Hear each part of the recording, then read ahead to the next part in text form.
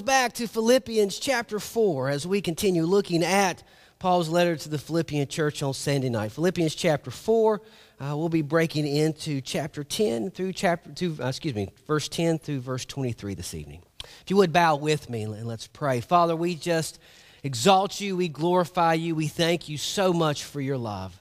We thank you so much for the opportunity to grow, so much for the opportunity, Lord, to hear you speak. And Lord, we just pray tonight as we open up your word that you would speak to us through your word, dear Lord, that we would see it as you have intended it to be understood, that we will be open to the Holy Spirit to just guide us, Father, as we worship you, as we hear from you.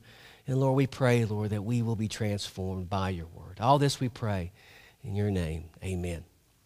Tonight, we are going to talk about giving, and you're thinking, you've got to be kidding me. This has been the worst 2-week stretch ever of topics in the church. If you think about it, we've hit some pretty rough topics for the last 2 weeks. Remember, last Sunday morning was death, and the Sunday night was how to do disunity, and this morning was examination and repentance. Tonight, we're talking about giving. I don't know where else we could go from here, to be honest with you. So you might be thinking in your mind, this is like a relentless beating. Why in the world are we going to talk about giving tonight? So let me give you 3 reasons why we're going to talk about giving. The most important reason is this: it's the next passage up. You got to understand that when you're preaching through a book of the Bible, you don't get to pick them, you just got to get what comes next. And so it's the next one. And I keep telling you, if you skip something that's uncomfortable, it really looks bad. It's all God's word. It needs to be talked and addressed. So therefore, it's the next one up. Number 2, the reason why we're going to talk about it is because the Bible talks a lot about money. The Bible talks a lot about possessions. The Bible talks about giving and receiving. And therefore, it's just as important to talk about as talking about forgiveness and talking about serving and talking about everything else that we do. If it's a topic in the Bible, it's God's word and needs to be discussed. Number 3, the reason why we're going to talk about it is that, believe it or not, this is an awesome passage. This passage really deals with Paul's theology on giving and receiving, and it's topics and viewpoints that we normally don't talk about. It really will push our understanding of giving and receiving when it comes to gifts and it comes to finances. Once again, this is a unique passage that has an unbelievable theology that if we actually apply it to our lives will impact the way we see quite a bit.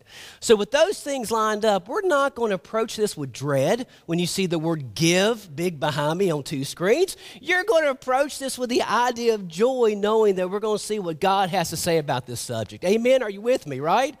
All right. That was pretty enthusiastic. I appreciate that. So, Philippians chapter 4, verses 10 through 23. In this passage, what we see is that Paul thanks the Philippians for their generous gift. He talks about the idea and really the theology behind giving and receiving, and then he closes his letter. Do know that in this passage, we can really see 6 key words that can describe Paul's view of giving and receiving. And I will tell you that because this thing is really so much and really a great thing to enjoy, I don't want to rush through it. So we're actually going to break this down to 2 parts. So we're going to do some tonight, and then in 2 weeks we'll come back and finish it. Tonight we're actually going to look at verses 10 through 16. We're going to look at those sections so we don't have to rush, and we'll talk about 3 of the words that we can use to describe Paul's theology of giving and receiving. And then we'll talk about how it applies to us. And then when we come back in 2 weeks after the Hymn Fest next week, that sounds so exciting. You very excited about that next week? That'd be great. So in 2 weeks, we're going to come back and we'll finish out 17 through 23 together. Just know that this should be taken together. It's just too much to want to rush through, though. We're going to slow down and enjoy these closing passages. So right now, you're thinking, awesome. Not just one Sunday night, but 2 Sunday nights on giving. How more can this get? This is awesome. So there it is. And so we'll just move forward on that. Do know that as we look at the 3 words that Paul's going to describe that we can describe Paul's view on giving and receiving, we're going to talk about that and talk about how it applies to us. And listen, as a Christian tonight, as you hear this passage and hear what Paul is saying, we need to really consider what we think about giving and receiving, how it really matches up with what Paul is saying, what the Bible has to say.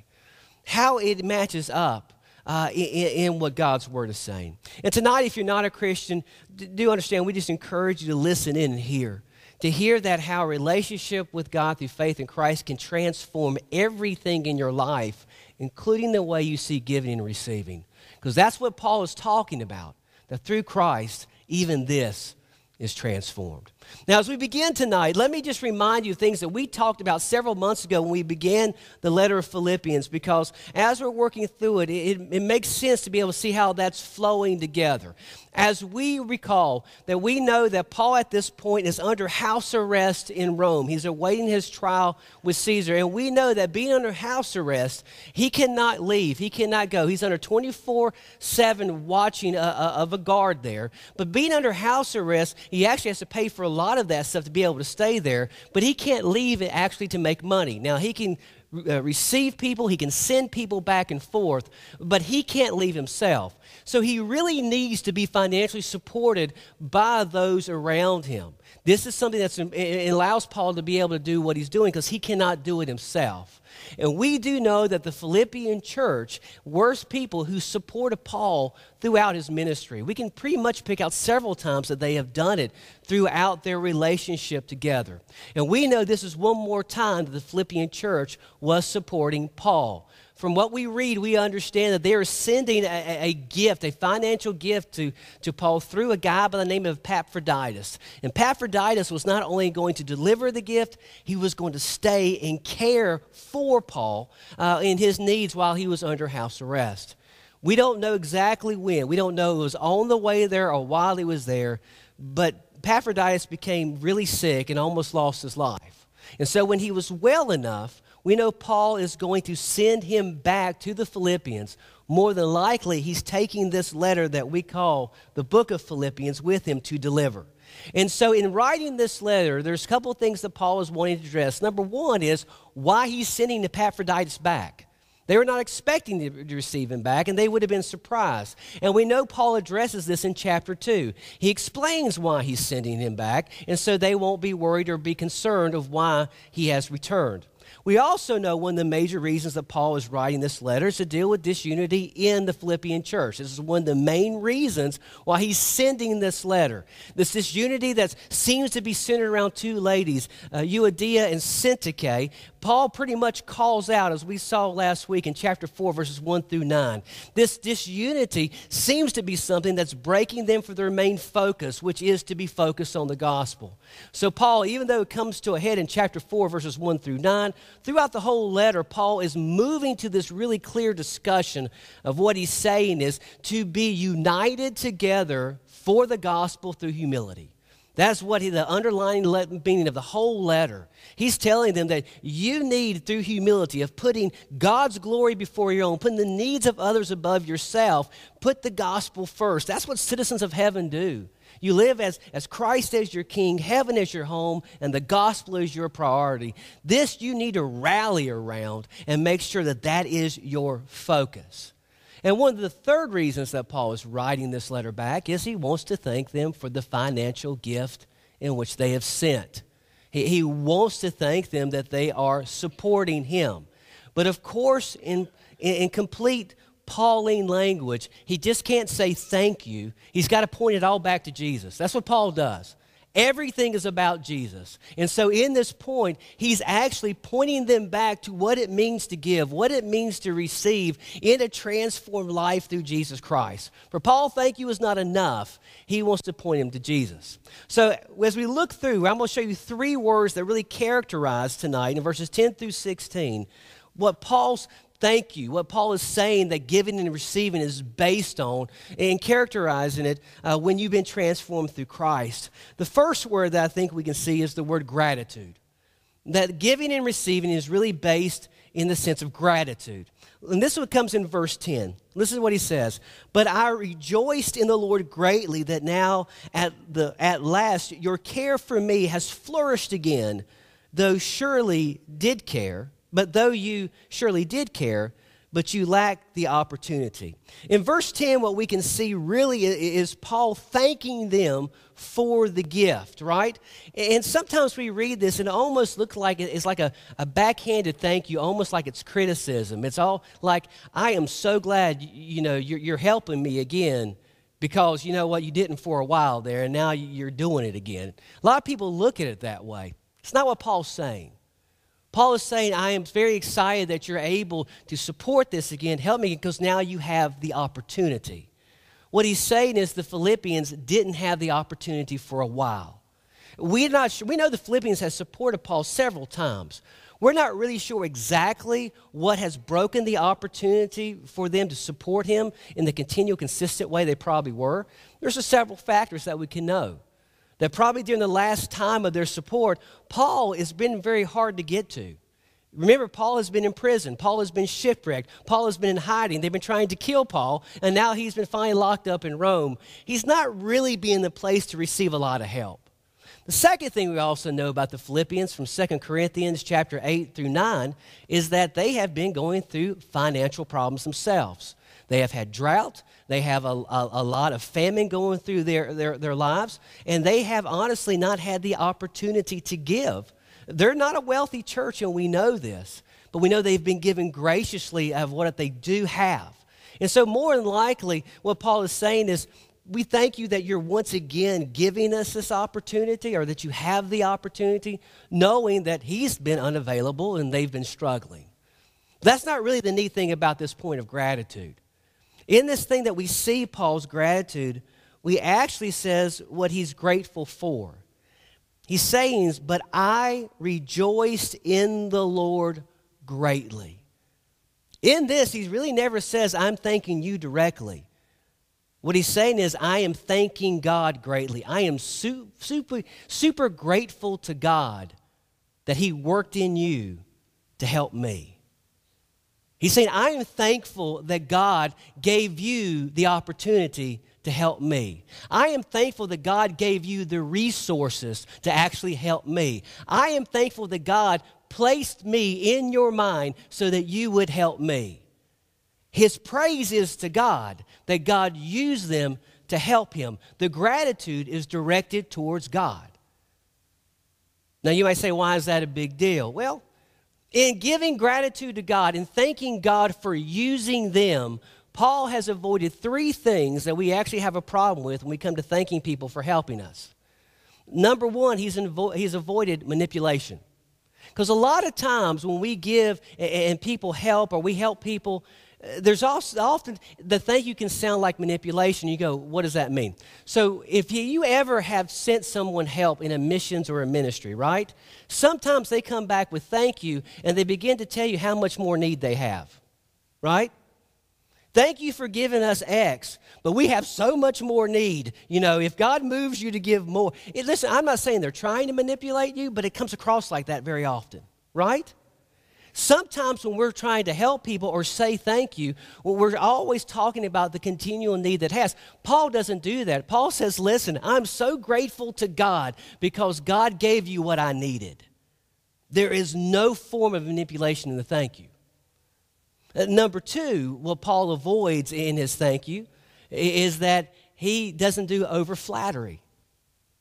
He doesn't say, because you have given me money, I'm going to put your name on this plaque that I have in house arrest as one of my gold givers. Now, if you're a platinum giver, I could put your name on the letter and say you gave so much.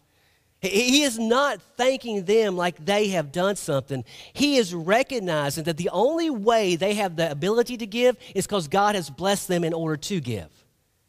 So there's no flattery in the person. The gratefulness goes to God for the ability and for the opportunity for them to do that.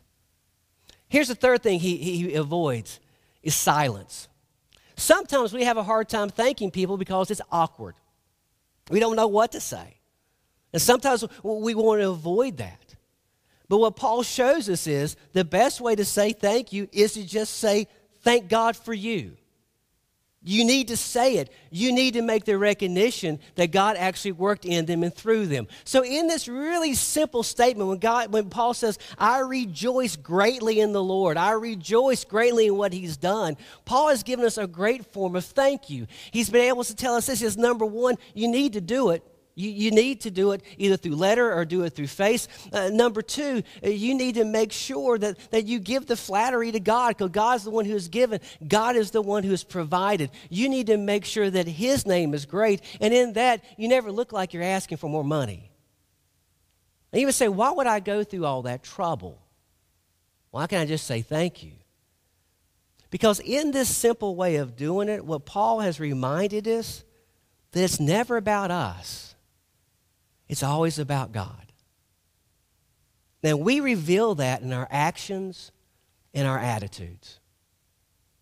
That when we give and receive thanks, we often forget that the only reason we have the opportunity to give and receive is because he has given us the opportunity to give and receive.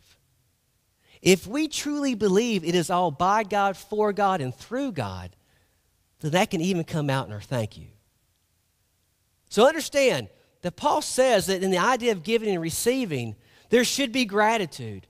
But we need to thank God for what the person has been able to do. Because he's the one who gives, he's the one who provides, and he's the one who leads them to do it. The second word that we can see in Paul's theology of giving and receiving is the word contentment. Listen, this is a big deal in this portion of the passage, and we see how Paul connects it. Look what it says in verses 11 through 13. Not that I speak in regard to need, for I have learned in whatever state I am to be content. I know how to be abased, and I know how to abound. Everywhere and in all things, I have learned both to be full and to be hungry, both to abound and to suffer need. I can do all things through Christ who strengthens me. It's really neat that Paul starts off right after he has shown gratitude. He's saying, listen, I'm so glad you have sent me this. I can tell you I definitely need this. But he says, I also want you to know that where my source of joy, where my source of fulfillment, where my source and resource comes from, and he says that's through Christ.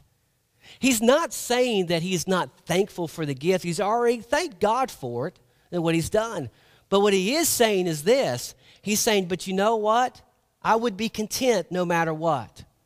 That my contentment is not based on whether I got the gift or not. My contentment is based on Jesus. See, when we talk about the term contentment, when we talk about the term kind of like to be at peace with ourselves, a lot of times the way we define that is self-sufficient. We're content because we can make do with what we have. We're self-sufficient with what we have.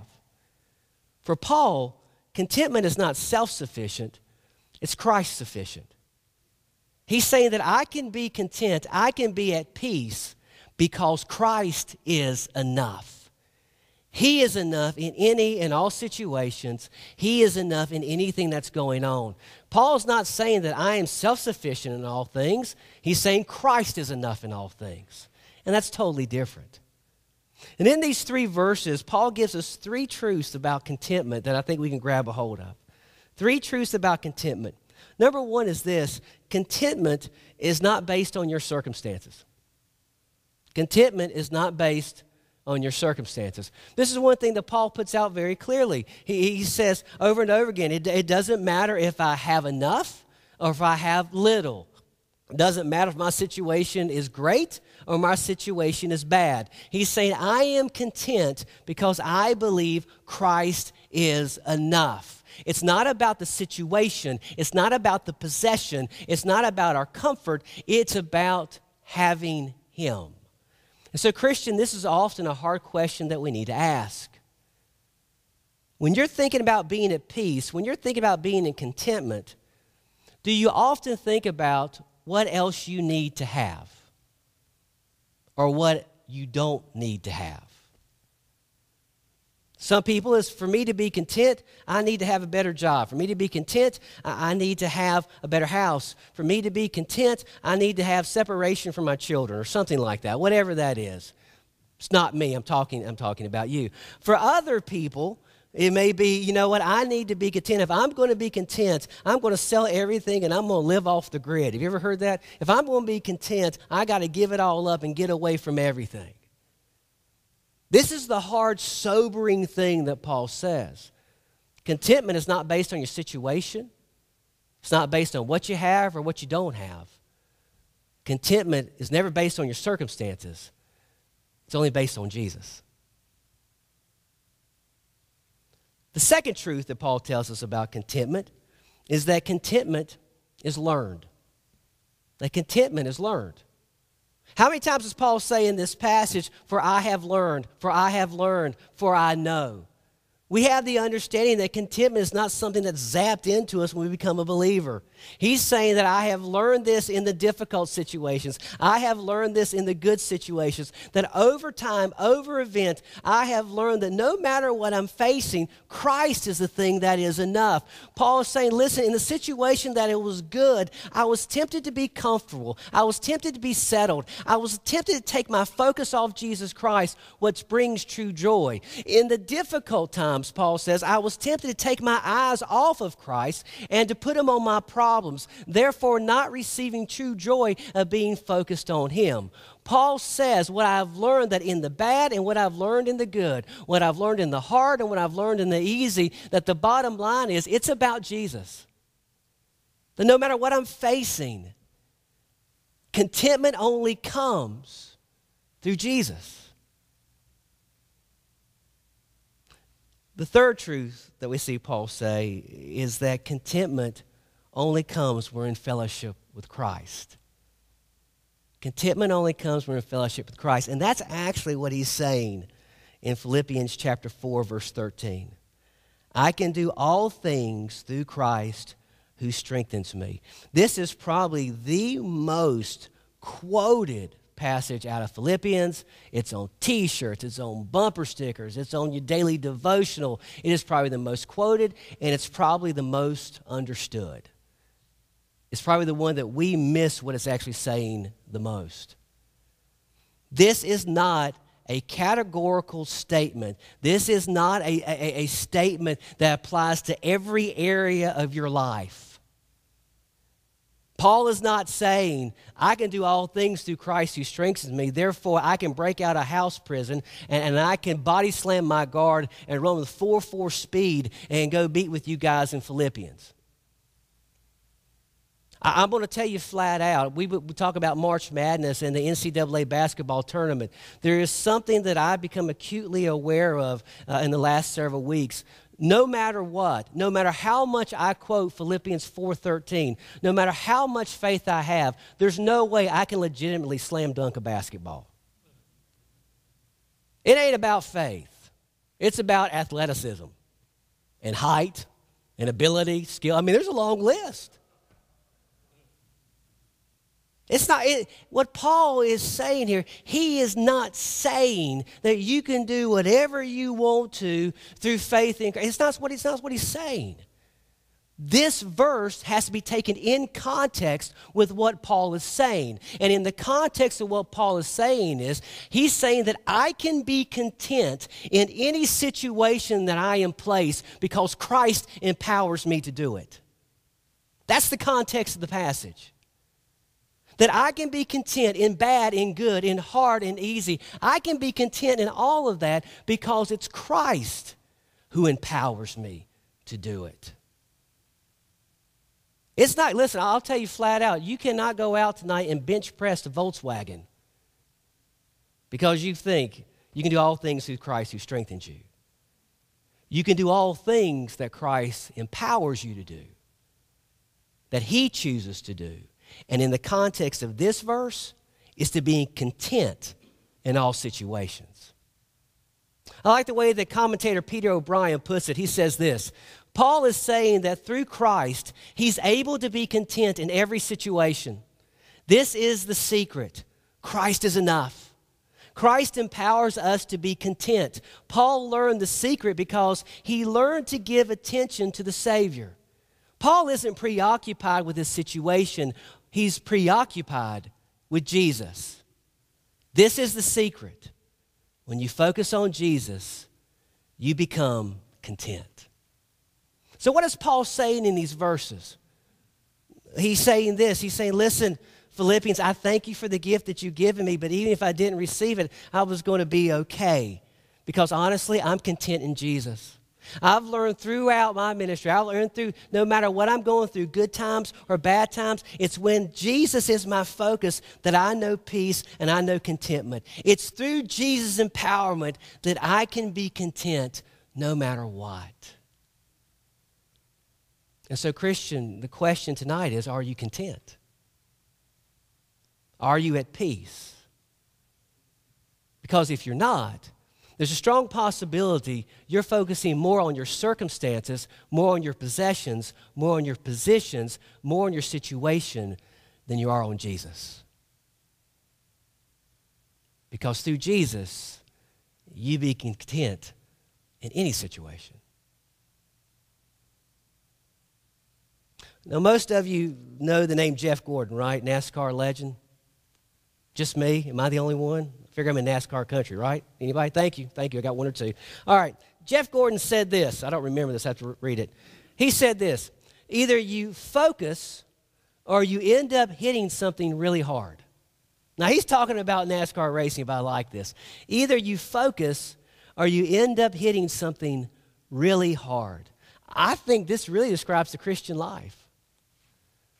Either you focus on Jesus or you're going to really hit really hard disappointment, disillusionment, discontentment, and depression.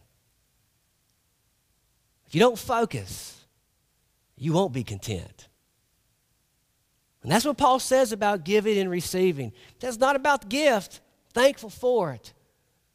But true contentment, true peace, Jesus empowers me to have that. And that's what I focus on. Third truth, or really the third word that we can see here in our section tonight is the word partnership. Is the word partnership. Look at what he says in verses 14 through 16. Nevertheless, you have done well that you shared in my distress. Now you Philippians know also that in the beginning of the gospel, when I departed from Macedonia, no church shared with me concerning giving and receiving, but you only. For even in Thessalonica, you sent aid once and again for my necessities. Paul talks about the Philippians sharing in his ministry. He calls them partners. He calls them co-laborers in other parts of this letter. He says in the fact that you have really supported me financially, you are sharing in my distress. You are sharing in my ministry. Even though we're hundreds of miles apart, because you're financially supporting me, being a part of this, you are a part of my ministry here in Rome.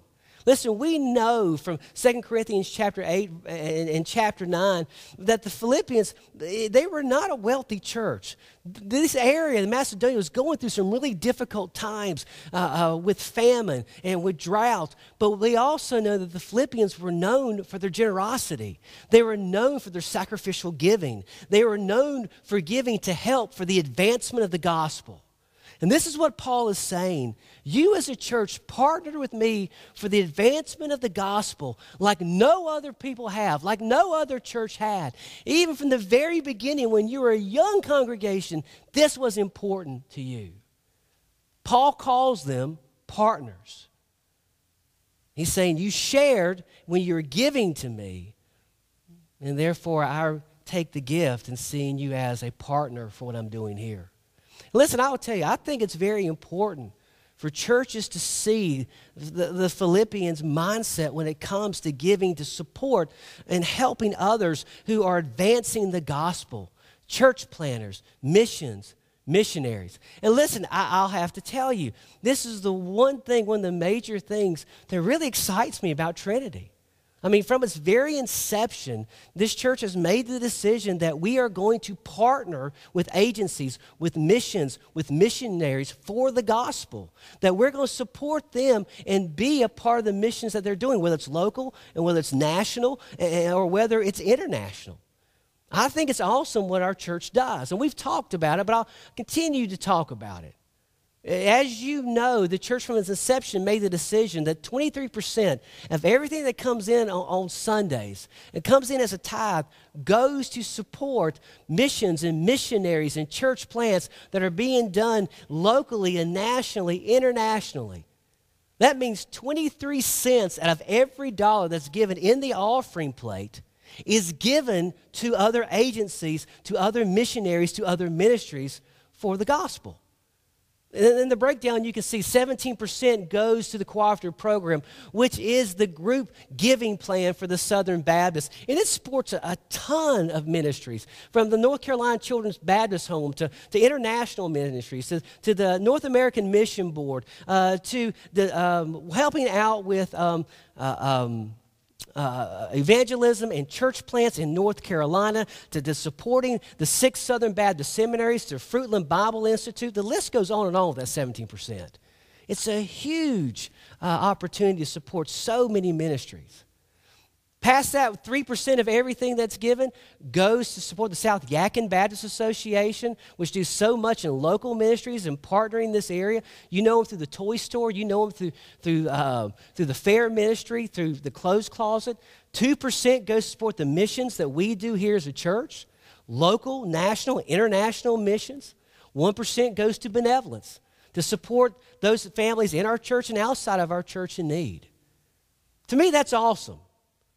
That 23% of everything that's given goes to support, to advance the gospel, and the church operates on the remaining 77%. It's rare, and I think it really matches up with what Paul was talking about. Even more than that, we even do special offerings. That's in addition to the 23%. You gave to the International Mission Board through Lottie Moon Christmas offering that supports international missions. Next week, we'll start talking about the Annie Armstrong Easter offering, which supports North American missionaries and church plants. We've given to the Lake Norman Pregnancy Center. We collect for the Operation Christmas Child. We do North Carolina Baptist Ministries, which helps disaster relief. I mean, there's so much extra offerings we do as well. To me, it's very exciting that this is a giving church and that it sees the importance of partnering with people who are advancing the gospel locally, nationally, and internationally. Because honestly, this is what we see Paul talking about. He looks at the Philippians and he says, we thank you for your generosity. He goes, I thank you for your sacrifice that you have continually supported. You have continually done this from the very beginning, and you are partners in the gospel. And I do believe that we as a church continue to give. We need to see ourselves partnering for the gospel of Jesus Christ. We're not giving money. We're supporting the name of Christ being spent out locally, nationally, and internationally. And my prayer is that we will continue to do it and continue to see it as an act of worship. So as we come and we look at this passage and we see Paul's really amazing, I think, theology in giving and receiving, as we look at this text and we try to figure out what we're supposed to do from it, I think we need to really listen to some of the things in what he says, and we're trying to respond to. We need to really think about what he is putting into play on his theology, what he's talking about, what it means to give and receive. Paul came tonight and he starts off saying, listen, we need to be grateful to God. The praise needs to go to God. He's the one who empowers. He's the one who leads. He's the one who gives the opportunity. He should be the focus of the gratitude that we give. But even in the giving and receiving of gifts, we need to be content. And understanding that contentment comes through Christ alone. And he will give us the contentment. He will empower us to be content no matter the situation. He still needs to be our focus. But then Paul says we also need to be thankful for the partnerships. Because everything that is given needs to be given with the idea that we're partnering for the gospel and received with the understanding that we're co-laboring to advance the gospel of Jesus Christ. So with all that in mind, the question is, how should we respond?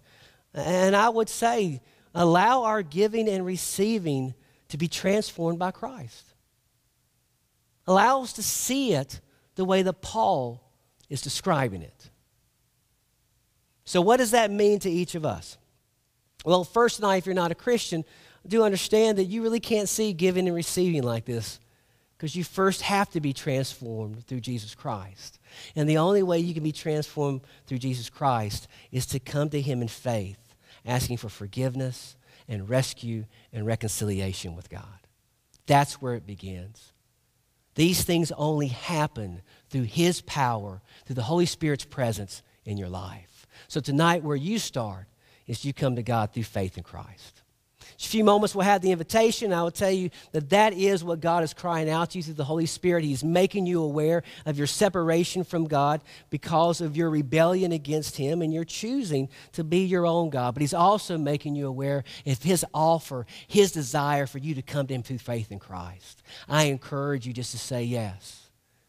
And you might say, how am I getting from a passage about giving to a passage to accept Jesus Christ as our Savior? The bottom line is it all begins with Jesus and it ends with Jesus, and Jesus is in the middle. That's where it always is about. So that's where it begins for you tonight. During the invitation, if the Holy Spirit is making it very clear to you, I invite you to come down. Pastor and Michael and I will be down here. We'd love to tell you more about Christ. We'd enjoy it. Christian, what about you? Well, let me ask you a question.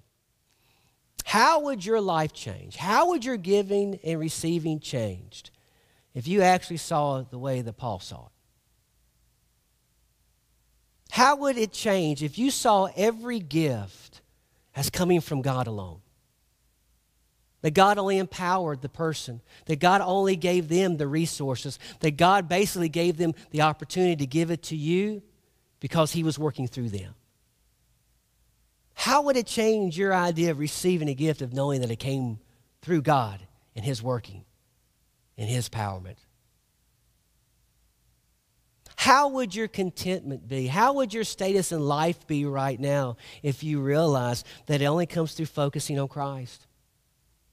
That no matter what you're facing right now, no matter what problem you're going through, no matter what difficulty it is, no matter how good you have it right now, how would it change if you understood that it doesn't matter what you get, it doesn't matter what you give, it doesn't matter what position you're in, you don't matter how hard it is or how comfortable it is, you're not going to be content unless you're focused on Jesus. How would it change your outlook right now? And how would it change your giving and receiving if you're understanding that everything you give to this church, everything you give as an offering is a partnership for the gospel? You're not giving it because you have to. You're not giving it out of duty. You're not giving it because you believe God's going to give you more in return. You're actually going to give it as an act of worship, partnering for the gospel of Jesus Christ. How would it change your outlook on giving and receiving? So as we come to the invitation tonight, I would just encourage you, Christian, just to pray and say, Holy Spirit, where is it that I need to adapt this view? Where is it that I need to have this in my life? And wherever he leads you, just say yes, and he'll take care of it. Because where God is leading you, he is able to take you. You just have to be willing. If you have any questions or concerns, Pastor and Michael and I will be down here. We'll be glad to talk with you. As I've said before on a Sunday night, we'll go to them, right? If they want us to go to them, yeah. You raise your hand, we'll come, we'll walk to you too. We're that open tonight. But just respond to whatever he's telling you to do. Don't allow geography from there to here to keep you from growing closer to him.